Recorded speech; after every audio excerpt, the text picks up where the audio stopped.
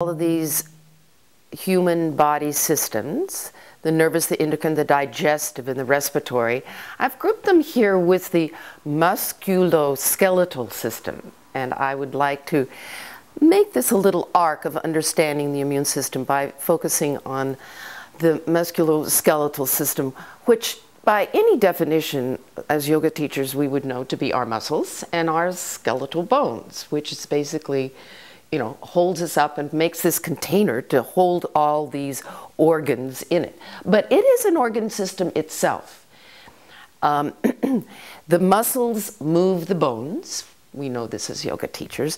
But the bones also house what we call bone marrow.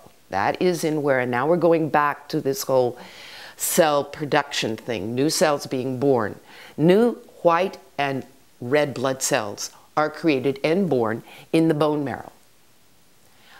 And as we go further in understanding how yoga can be very, very helpful in managing and making our immune systems work well and stronger, the new white cells that are produced in the bone marrow come together with a hormone that is produced from the endocrine system in the thymus gland and produce what is called a lymphocyte.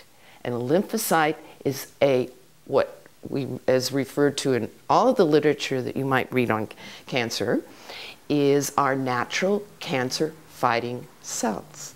And one of the reasons why all of us, we all do have cancer, and not all of us are diagnosed with cancer, but there are many lymphocytes looking around in our blood and our lymph system and being the centuries of finding the warriors that find those mutant ninja turtles and hustle them out the door.